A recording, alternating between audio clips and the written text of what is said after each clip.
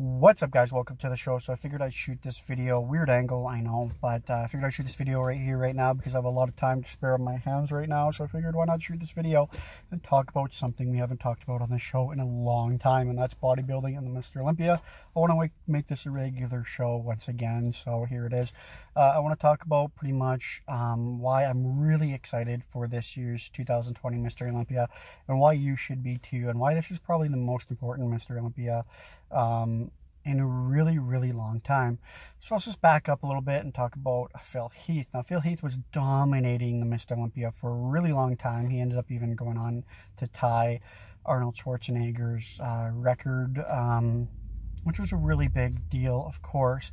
But let's just talk about 2018 Mr. Olympia. So what happened to that is Phil Heath lost for the first time in a really long time, and why he lost was because a few months prior, he ended up having abdomen surgery, or not a few months, but I believe it was really close to that. I believe it was like a month, weeks prior to that Mr. Olympia. He ended up having abdomen surgery, and of course his doctors told him, don't compete, don't compete. His friends told him, his family told him, hold off, don't compete. But Phil Heath was, Phil Heath is Phil Heath, right? So the guy was like, screw it, I'm going to compete.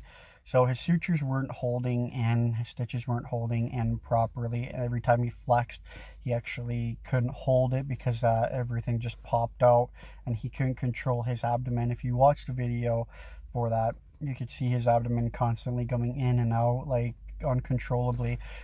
And so according to judges, according to him, according to everybody, that's why he lost. He lost because he couldn't hold that in.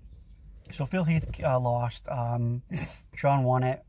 He deserved to win it that night for sure. But basically what ended up happening was, all right, sorry about that, guys, I kind of got interrupted there, but anyway, so what ended up happening was Sean, of course, won the competition, and Phil Heath came out right away and was like, hey, I deserve to lose that. Of course I lost it. This is what happened. This is why I couldn't hold my stomach in, because of the surgery. Everything just kept popping out. So basically he just said, I'm done until 2020. 2020 is going to be the year where I come back. 2020 is going to be the year where I win it. 2020 is going to be the year where I'm back on top once again. And so he didn't compete in 2019. He believed he stopped competing, period, in 2019. Brendan ended up winning 2019, which rightfully so, he deserved to. And now it's 2020, and Phil Heath's name is on the competitors list. And I seen Phil Heath not long ago, and he looked amazing. Like, this guy looked like he did back in 2015, 2016.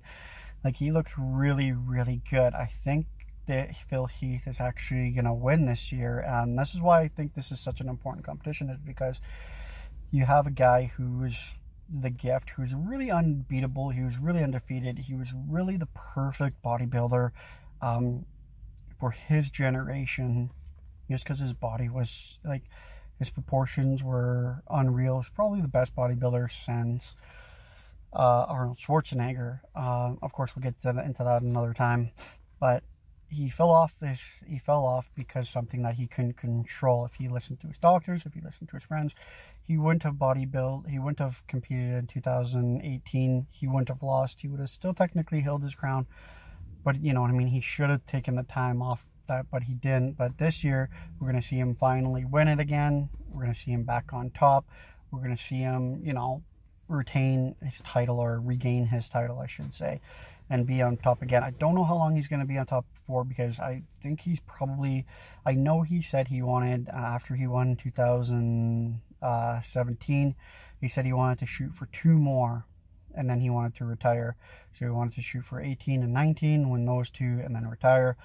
So I'm sure he's going to go for 2020, 2021, and then retire. But of course, we'll see. And that's why this one's so important, because we could see one of the, like, arguably the greatest bodybuilder in,